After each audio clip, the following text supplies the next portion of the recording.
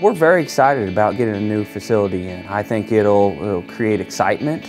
We were excited about it as soon as we heard about it and wanted to be part of it. Anytime you have a great, phenomenal structure like what's about to be built, there's a newness and there's an enjoyment and an appreciation. Anytime you can get a state-of-the-art facility, it improves the quality of your city, of your town, of your region.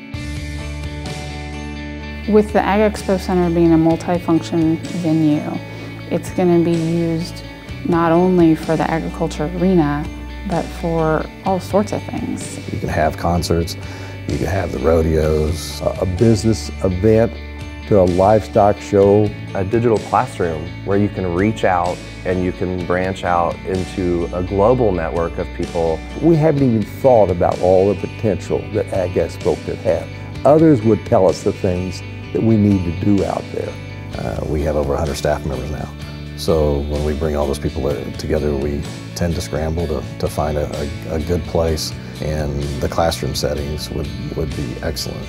Anytime we can connect the production side of agriculture, people that are physically feeding livestock and caring for them every day, with people that eat food and the general population, and have those conversations, and that they can meet each other and get to know each other, there's tremendous opportunity there.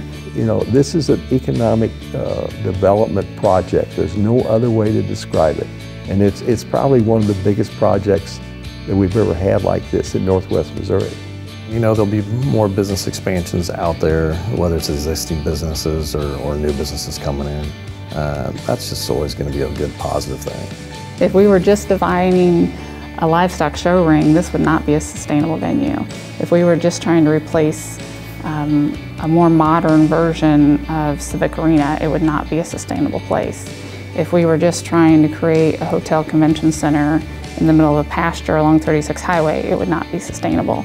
But when we put all these pieces together, there's going to be an economic unit there that will work. It'll have an impact on a lot of other businesses, and that will happen for sure. Thank God it's happening now, because we need it. You know, if it was going to happen 10 years later, well, we're just 10 years later behind the times, and another community has started something already. And it's great that it's going to happen here in St. Joe.